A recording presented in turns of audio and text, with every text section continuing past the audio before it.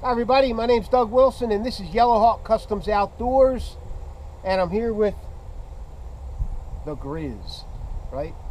The Grizz. So you guys know that him and I like to get out into the field as much as we can, right? He and I. Him and I. He and I. He and I. He gets out in the field. Him gets out in the field. Doesn't work. He and I. He's right again. He and I get into the field as much as we can, and I'm more of a gear freak. I like good gear, right? It enhances my time out in the field. Bob is like, he likes the old tried and true stuff, but when he finds something cool and new that he likes, he'll get it, right? Anyway, so you guys stay tuned, and we are going to talk about the 2018 National Bushcraft Rendezvous that we're having in Kentucky. What's Jacob Peterson's going to be part of this, but we don't know if he's going to be... If he's going to have a baby. Right, he's having a baby, right? He is. He is. Him is having a baby. So, you guys stay tuned. We're going to tell you all about the National Bushcraft Rendezvous 2018, which will also double as the Yellowhawk Customs Outdoors Fall Rendezvous Annual 2018. Roger that. We'll be right back.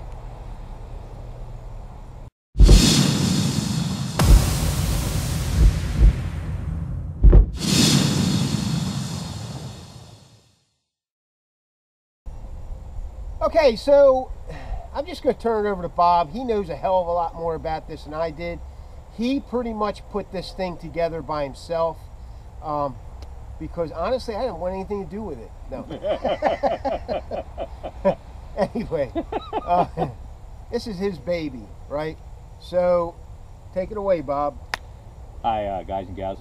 By the way, I'm about doing things in a large way. When I was in the Army, I was an operations officer for combat support hospitals and things of that nature. And I was always in charge of or making the big picture, okay? And bringing units and peoples and skills together and so forth. I've always been that kind of guy, like an organizer, you know? No brag, just fact. I mean, I put together Team Poland lacrosse with the help of a Polish compatriot, and I made that happen for them to go to the World Games. Doug and I put together a venture crew in scouting when we just decided, hey, let's make it happen, you know. So I was watching a video last year or so. The British have a bushcraft gathering, okay? And there are some other people around here that have a bushcraft gathering. You know, I wanted to have a national bushcraft rendezvous where I tried to bring people from many states together to have some fun and camp out and meet each other. Well, one of the reasons why we put it in Kentucky at the Paragon Dispersed Camping Area in eastern Kentucky, Daniel Boone National Forest, okay? It will be November 3rd through the 11th. The 3rd and the 11th are travel times. That's, I think, a Friday and a Sunday of 2018. Saturday is set up, Sunday, whatever, hang out. Then it'll be like the midweek. We're going to be doing different types of skills and crafts and trading and hawk throws and whatever, okay? I'll talk about that in a moment. But everybody wants everything done on this grandiose scale. And they think that because you don't have Dave Canterbury or Matt Graham or who else? Doug Wilson, Cody Lundy, and Geronimo there. Geronimo. It's not. The Apache were great survivalists. You're not going to get anything. It's not going to happen. Right. Okay? So I decided to hell with that. I mean, I reached out to some people. It takes money. Now. Yeah, these guys want to get paid. Yeah. Right. We can do this without paying somebody. Right? We have people within our groups, our memberships, of which Doug belongs to many. I belong to about 7 or 8. that have the skills or the wherewithal to want to teach, okay, and or have done it and just want to show. Like I said in a video before, how did ancient man ask Matt Graham how to make an addle? No. No, he asked them. He wasn't there, okay? So the whole thing is when you're by yourself and you see a woolly mammoth and you want to eat, okay? Well, you sure as shit are going to remember some sort of a skill and maybe a class at a gathering or whatever, and whatever, you're going to think of some way to take that woolly mammoth down so you can eat them, all right? You know, primitive man didn't have all these YouTubes and these professional survivalists and all those other stuff, right? Now, I'm not knocking none of it. These guys, is how they make their living, but I'm telling you right now, you can do it too. And mostly everything that I've ever done, and Doug has done, how do you think he got the Kydex thing going? He had an idea, he researched it, he said, I'm going to do it. And that's what I used to do. I'm just going to do it. I learned to kayak that way. I didn't go to a class. I went to a kayak place, bought a kayak, read some books, flipped over a couple times, and became pretty proficient, all right? All right? Just because you don't have the stamp of approval from a bona fide certified program, that you can't enjoy yourself. So, that being said, I gotta say something. go ahead.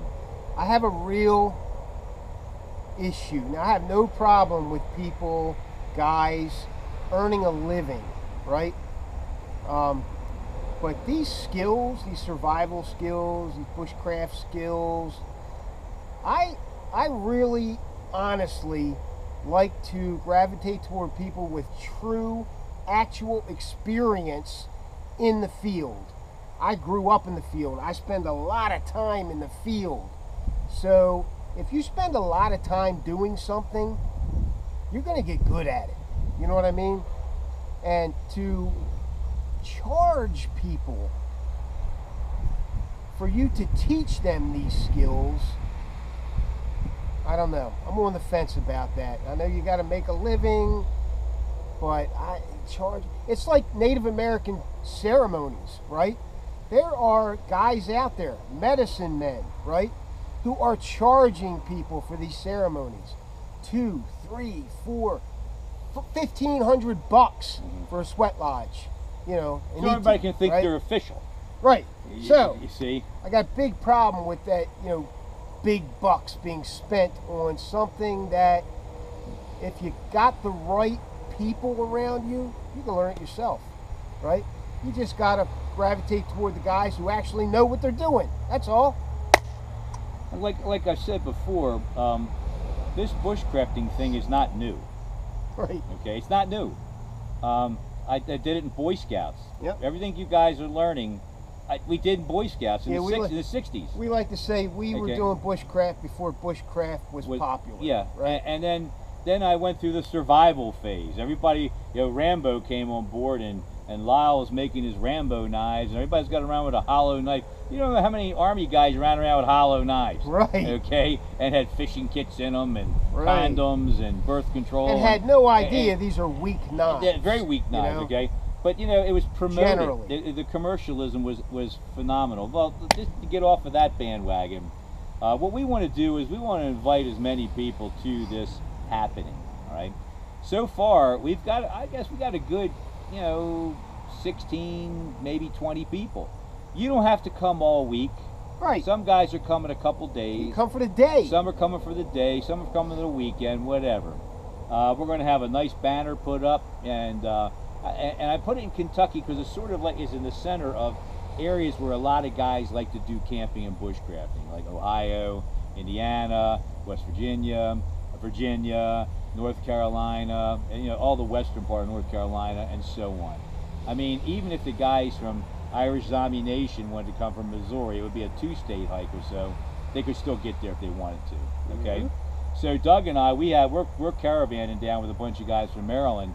It's going to take us about 8 hours to get there, and we're going to run down, you know, Virginia 81, and then pop up to Kentucky from the bottom up to this area.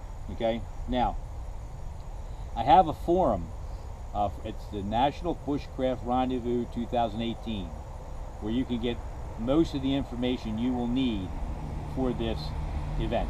Okay, you have to become a member now, because when I had it public, too many knuckleheads kept asking me if they could join it. Well, after after this is done, it's just going to be an information bulletin. That's it. There's no bushcrafting in it. There's no skills in it. There's no nothing. Okay, it's just information about this event. Right, okay? the forum. It's the forum. Just and so information. if you want to go, you can PM me at Robert Bieszke Jr. Bieszke, and you'll know it's me because I'm wearing a red ribbon shirt with a grizzly bear's paw on the back. Okay, PM, you say, hey Bob, or whatever. What's going on? How's this working? Okay, or you can PM Doug, and he's got his information all out there. All you got to do is go on the click, and he's got phone numbers and whatever. All right, or you can get me at bob2sticks@hotmail.com, and that's all lowercase. B-O-B, the number 2, S-T-I-C-K-S @hotmail.com. But remember, this is Bob's baby, so I might not be able to answer your questions. Well, it's quite simple. I mean, he'll just text me and say, hey Bob, what up? You give Right. this guy a call.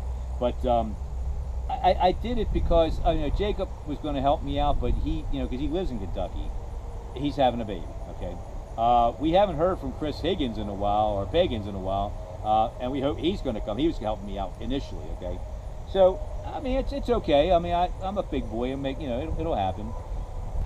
So let me share with you what we're going to be doing at this event. First of all, we're going to have an opening ceremony. Okay, you're going to get an information, kind of a small information packet, what's going on.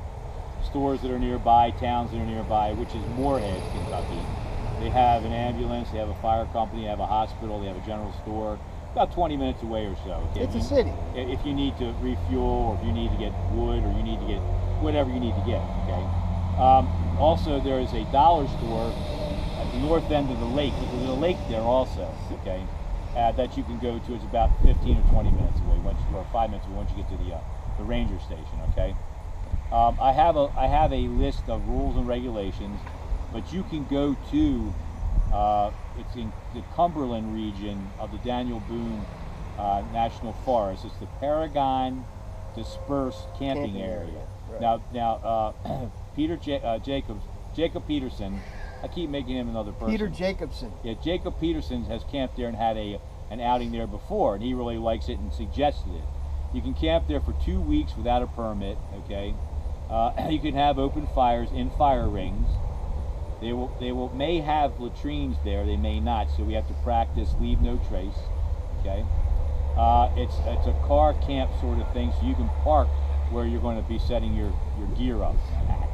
I'd like to have them all hidden if you can into the woods, or if we can do a local area just to make it look a little more natural and pristine. But other than that, there's no water there. You got to bring water, or we'll filter water. And that's No water? No, there'll be no potable water. There's a stream there. I said we're going to do a class there, which Doug's going to work on disinfecting and or filtrating, pond water, stream water, whatever. There's also a lake. Okay, I intend to take a bath there.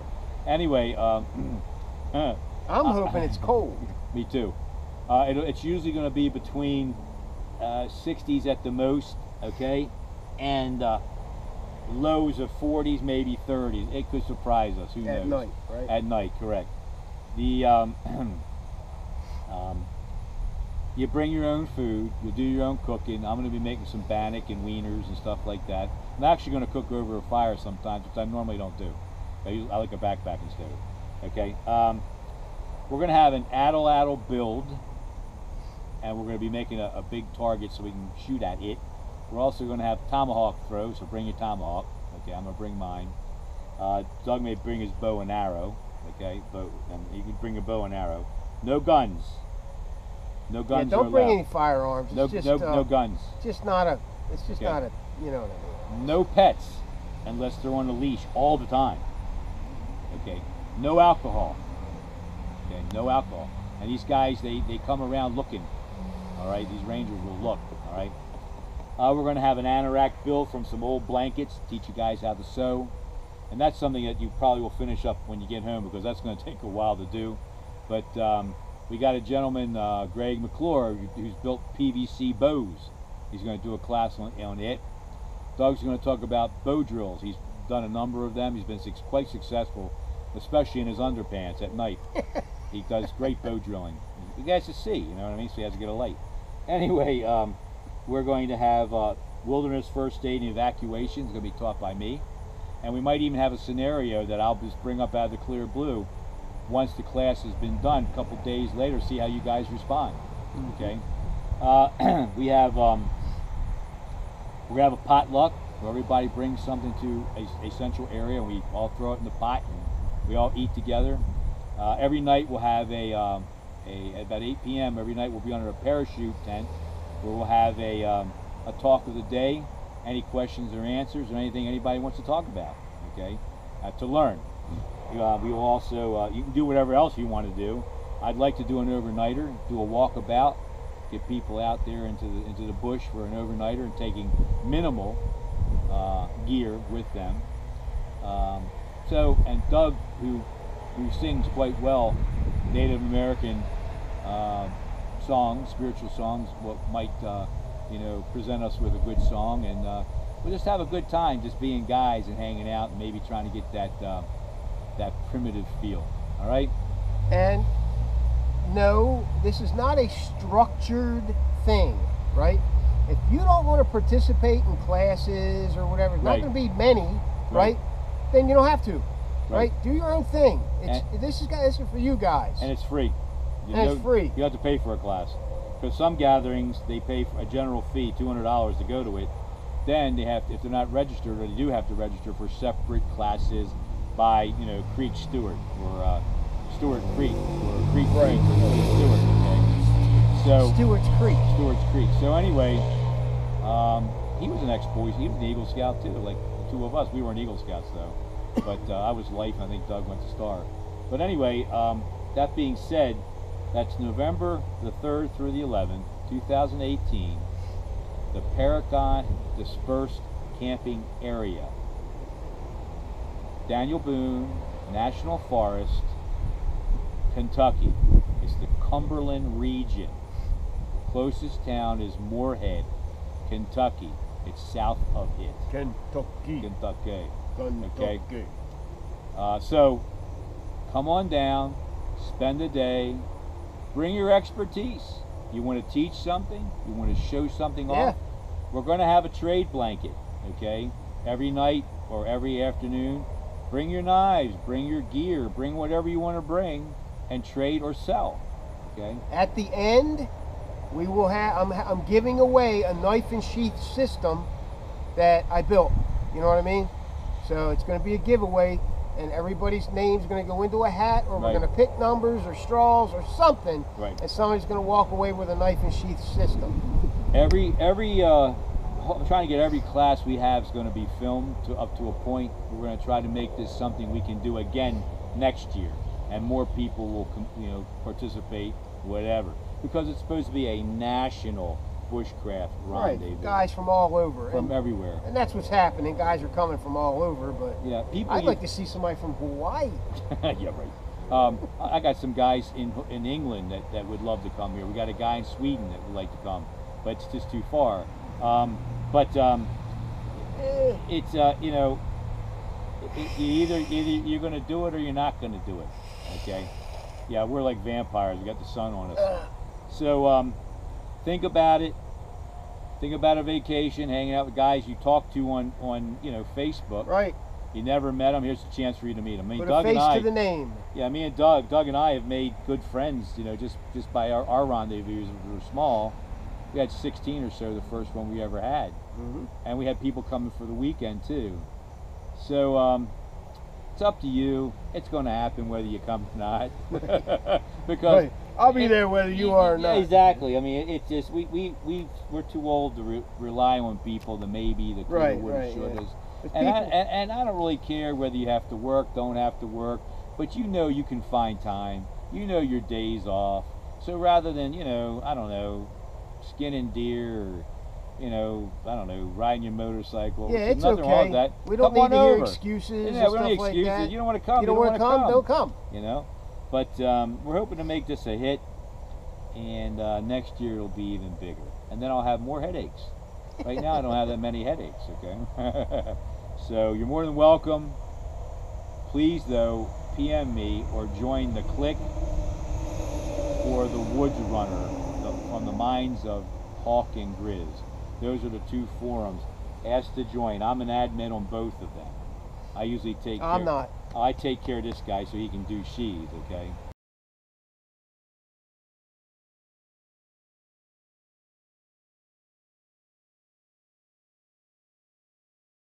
So just ask and you'll be able to get that information, or go to the National Bushcraft Rendevouz 2018 forum and ask to join, and I will you know, accept you, okay?